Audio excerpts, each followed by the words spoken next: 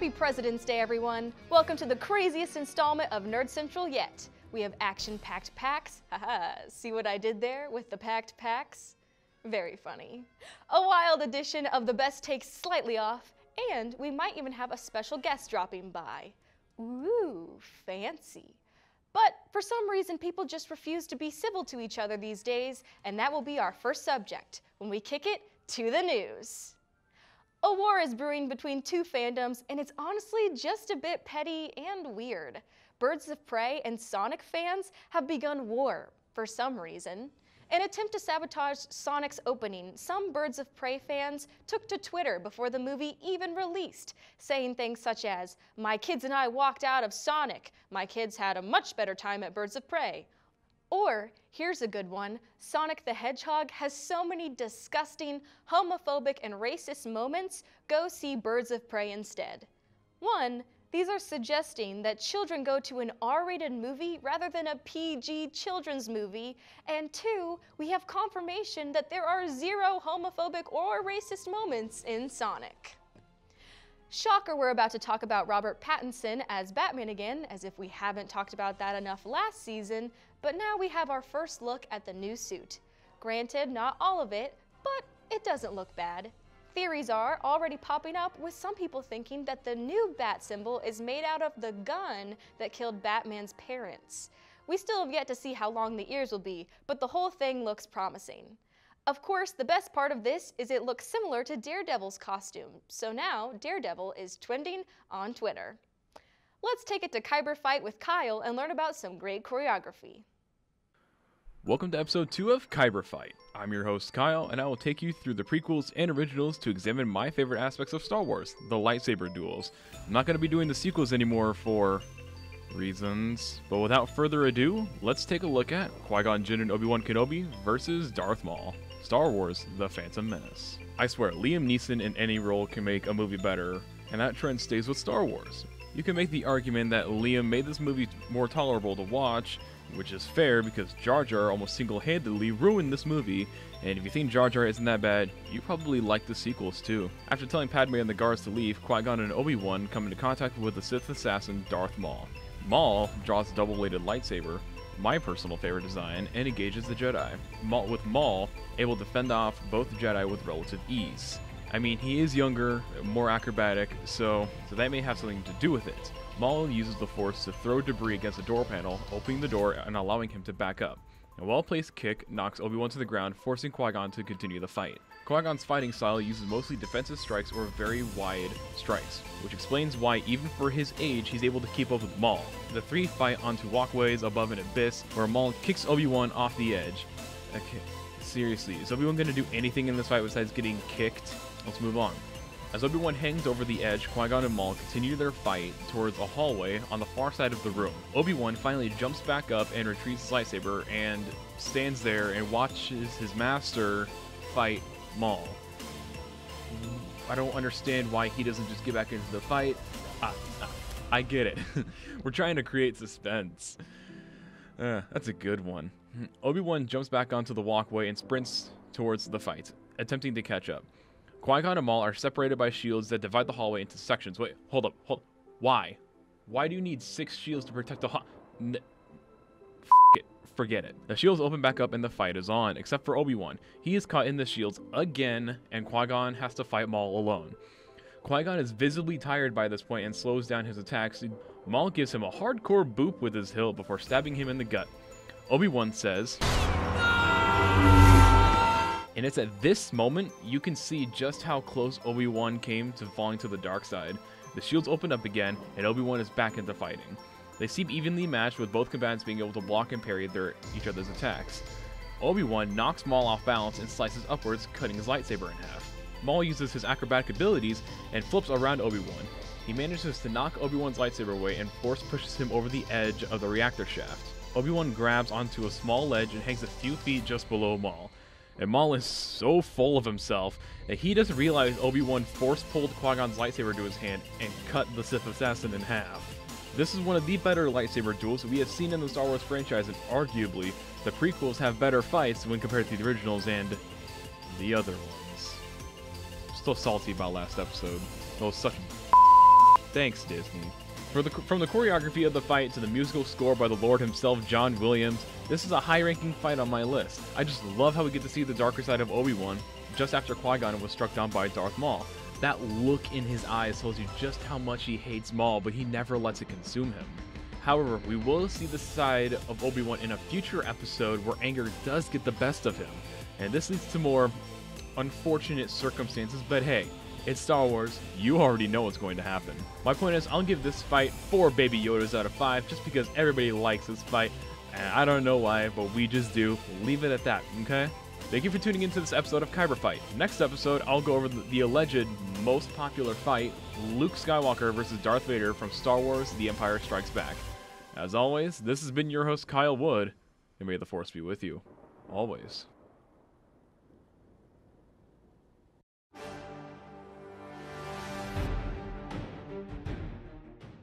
Back to the news. Sony is really still trying this whole Spider-Man universe without Spider-Man thing, aren't they?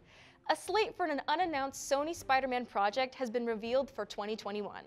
Fans speculate that this may be Silver and Black, a kind of buddy cop movie between Silver, Sable, and Black Cat that Sony has been trying to make for a while, but we will have to wait until the official announcement to find out. The Rogue One prequel that nobody asked for begins filming this year as Disney Plus attempts to make more money by having a solo Cassian Andor film. I hope it's good, but they all know that we're really waiting for that sweet, sweet Kenobi. Let's find out some cultural info with Wesley and Blackspiration, and then we will marvel at Kaylin with Marvelous. What's up, suckers, and welcome to another episode of Blackspiration. I'm your host, Wesley Ellington, and this is a show where we deep dive into all of your favorite black movies and TV shows. We talk about the cultural impact, and we also talk about the quality of the show or movie. So without further ado, welcome to...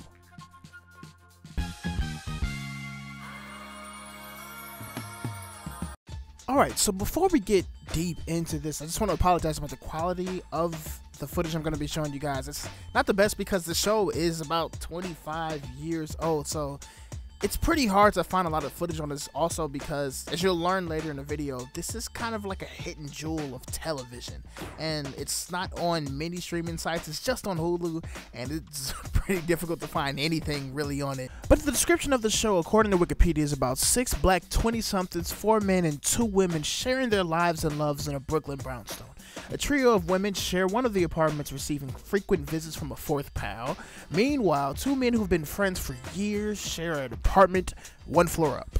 Now, the talent jump that we're going from the first week to this week is pretty big.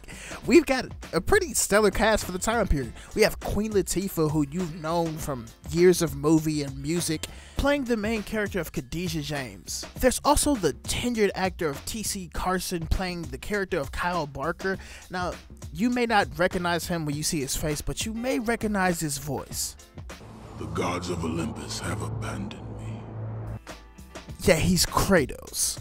So those are the 2 biggest people that you may recognize now, but moving on to the rest of the cast, of the main cast, that is, John Henson plays the character of Overton Obi Wakefield. You also have Kim Fields, who has been in like a bunch of Hallmark movies recently that's not really the highest budget of films, but she plays the character of Regina Hunter.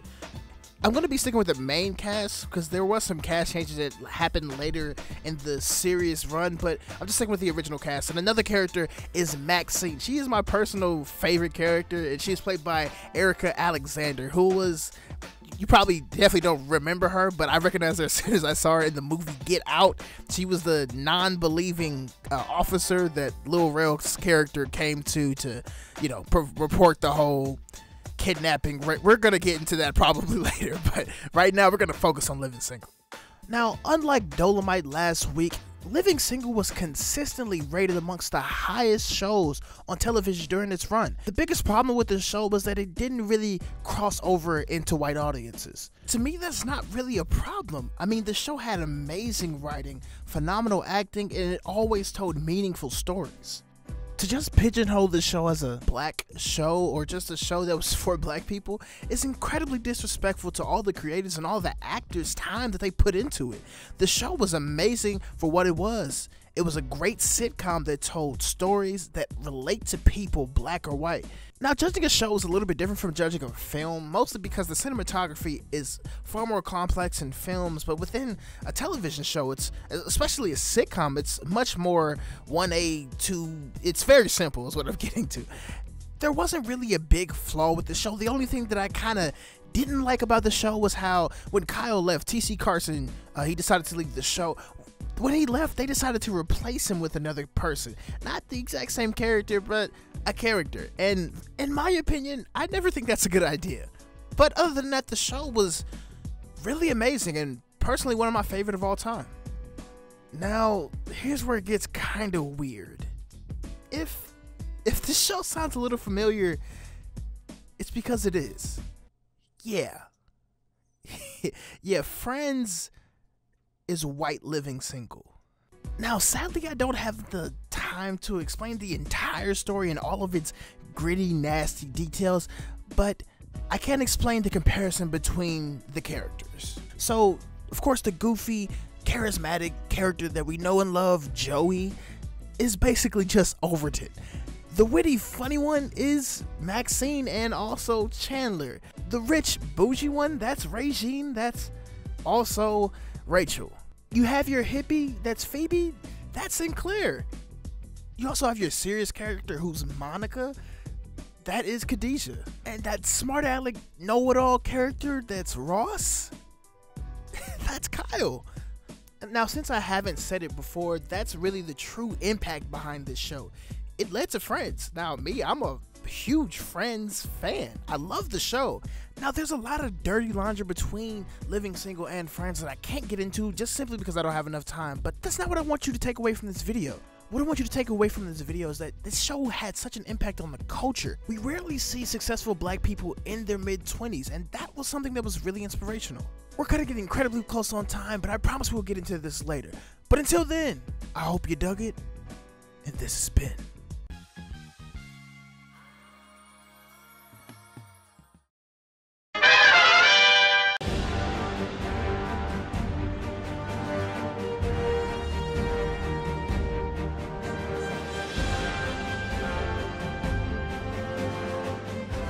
Hello and welcome to the second episode of Marvelous. I'm your host, Kaylin Byland.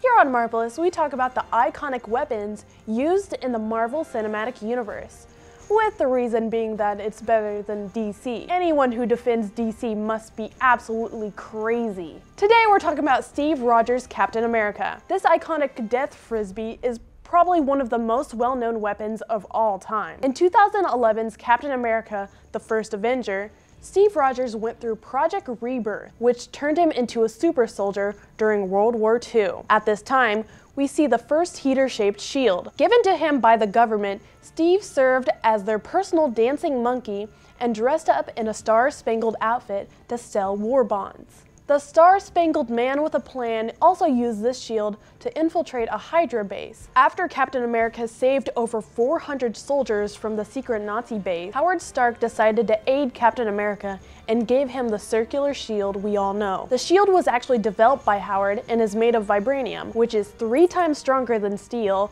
a third of the weight of steel, is bulletproof, heat resistant, completely vibration absorbent, and is practically indestructible. This design allows Rogers to throw the shield like a discus. Not only that, but if it is thrown at the right angle, the shield can come back to Captain America like a boomerang. After defeating the Axis powers and Hydra, Steve became a capsicle for 70 years, but was reunited with his shield to continue his service with the Avengers, fighting alongside them for 4 years. Steve Rogers then lost his trademark shield in Captain America: Civil War, when he fought Iron Man, who demanded his father's shield back. 2 years later, in Avengers: Infinity War, as Thanos' army is approaching Wakanda, T'Challa gives Steve a modern version of the shield. Like Wakanda's technology, the shield is made of vibranium, and he uses it to strike and stab opponents with a pointed end.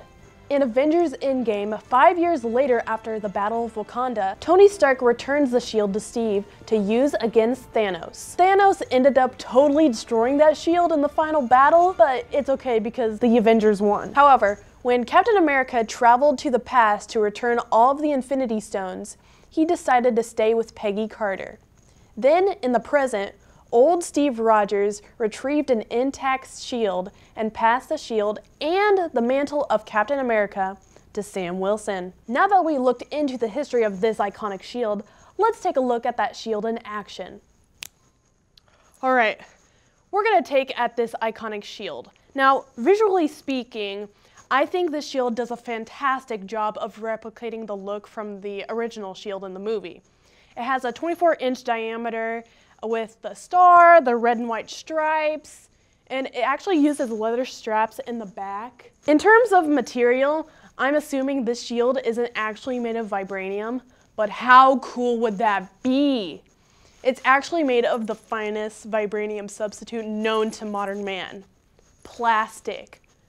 But it does come with a gorgeous paint job. Looking at it in terms of use, Captain America uses this shield as a primary defense and offensive piece of equipment for battle, so it needs to be strong, accurate, and be able to fight off all of the bad guys. And to be quite honest, I don't think this shield is meant to be actually thrown or fight people with it, even though I totally would. Another thing I'm also wondering is, how exactly would you throw it? I mean, if your arms are in these straps, then it'd be pretty hard to yeet this sucker at a Nazi, you know? When it comes to using this thing, it should probably be used to show off in a display or just to pose in. That concludes our second episode of the season. I hope you had a marvelous time, and be sure to tune in next time where we'll discuss your favorite things from Marvel. I'm Kaylin Byland. Give me your attention, baby. Seems that someone is trying to start a civil war within Nerd Central. We'll see how Cody responds to these call-outs next week. Speaking of Cody, that's all for me, but stick around after the break for the best takes, slightly off.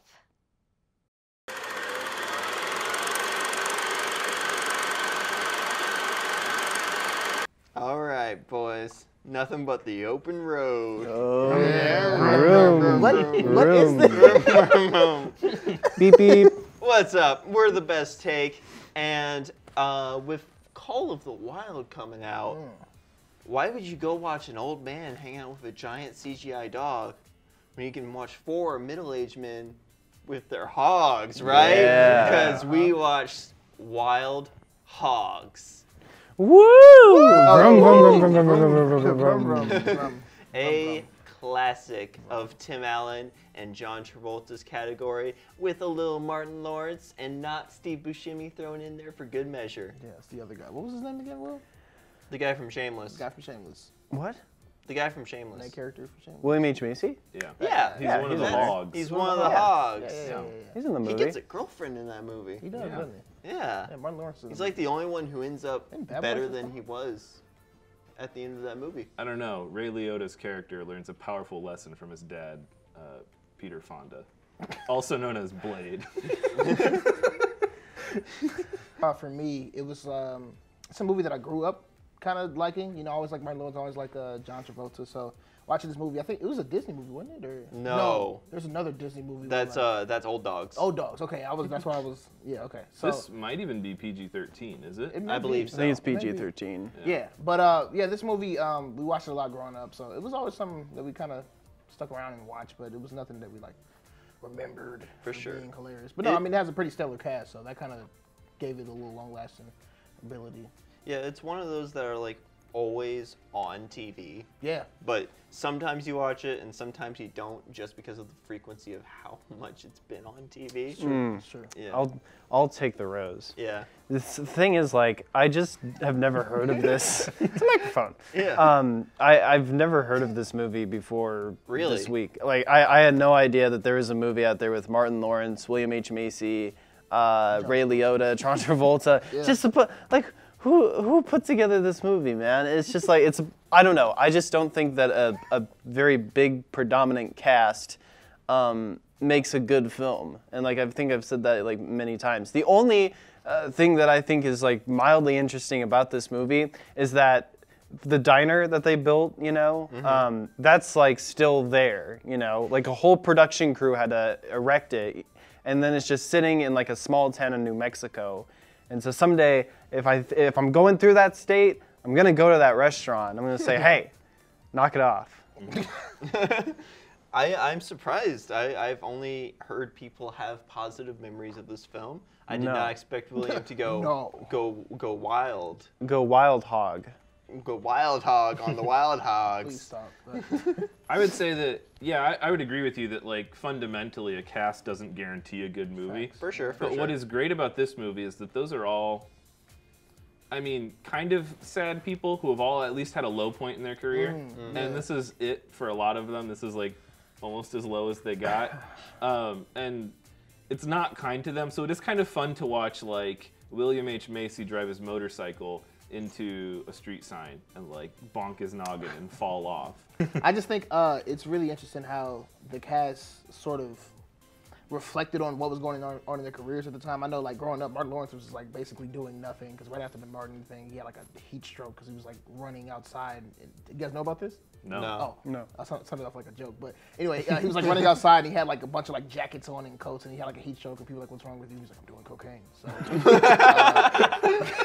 So, so he eventually recovered from that, and then this movie was made, of course. I don't know. It's just William H. Macy and Ray Liotta and not Martin Lawrence, actually. Like two like super like dramatic actors who have had some awesome success in the 90s suddenly come into this 2000s movie just unprepared, unwilling, and undiminished by the amount of, you know, and I maybe Martin Lawrence is a reputable comedian. I've never watched Martin or whatever his show was. I'm sure it's great. I just don't think it works, and I think it's very sad. For those of you who don't know, we should have started with this, but Wild Hogs is about a group of 4 middle-aged men who are all tired of their wives and stuff and go on a road trip together. Some of them told their wives, some of them didn't. Like, obviously a lot of this is very 2000s-ish. Like, you don't need to know when the movie was made. You can guess based off the first 5 minutes. But it's almost kind of charming at this point, aside from that super homophobic stereotype. And it ends in a giant bar fight to save the city that they have just hung out in for a couple of days, seeking refuge from their long trip of wild hogging. Cool.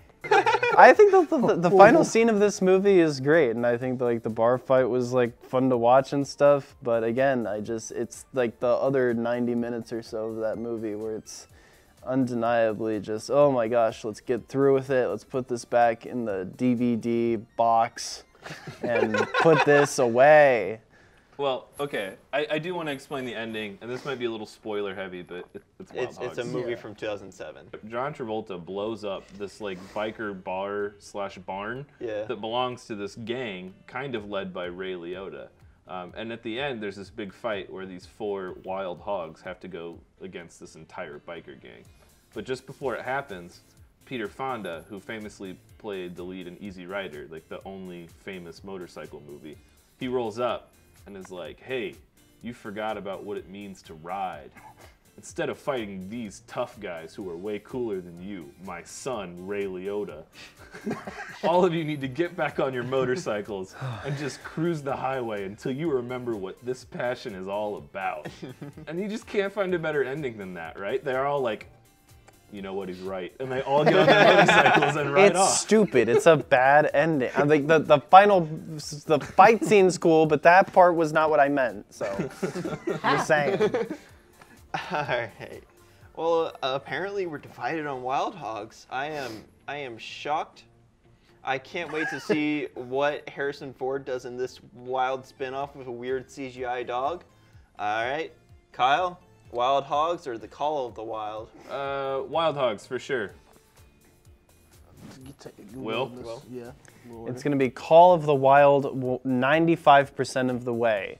The only 5% is because Ray Liotta is still a good actor, in my opinion. Now, thanks to Chantix. Thanks to Chantix. I'm stuck because I really like seeing Harrison Ford with like a furry companion. No, not a Furry companion. a hairy companion, you know. But like a Wookiee. like a Wookiee. Like a Wookiee. For instance, Chewbacca. But no, I think I'll go with Wild Hogs. All right. I'm going Wild Hogs all the way. That dog looks awful. Like, have you seen it? Yeah, it looks really It's like 5 feet tall. It's a real dog, boys. They got me. The government doesn't want you to know that that's a real dog. A real dog. Well, that's been it for the Call of the Wild Hogs. We are the best take on KZLX Tuesday nights at 7 if you don't want to see our stunning faces. It's pretty rough, so you might as well listen to the radio show. Yeah, I don't know what that thing he just Nerdmageddon is up next, and we'll see you guys next week on an all-new Nerd Central. Vroom, vroom. Vroom, vroom!